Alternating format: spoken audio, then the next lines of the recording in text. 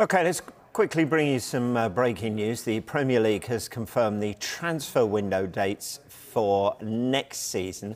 Now, the summer window, that will run from Friday the 14th of June to Friday the 30th of August. It closes at 11 p.m.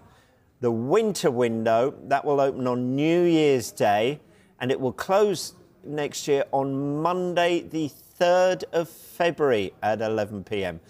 They say that's to ensure harmonisation with the major leagues in Europe. The closing dates were set following discussions with the EFL, Bundesliga, Serie A, La Liga and Liga, who will all close their summer and winter windows on the 30th of August and the 3rd of February, respectively.